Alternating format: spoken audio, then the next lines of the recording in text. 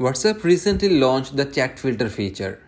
The new WhatsApp chat filter allows users to find messages quickly and specific conversation whether it is individual or group. Here's how to use chat filter on WhatsApp.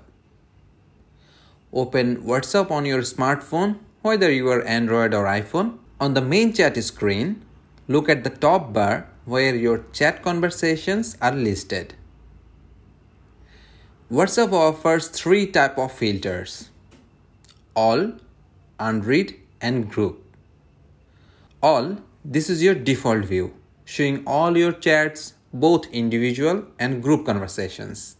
Tap on unread. This filters highlights conversation where you haven't read or replied to message yet. It's a fantastic way to prioritize your attention. Moreover, in the search bar you can search unread chats. Well, tap on group filter. This filter gathers all your group chats in one convenient place, saving you time and effort.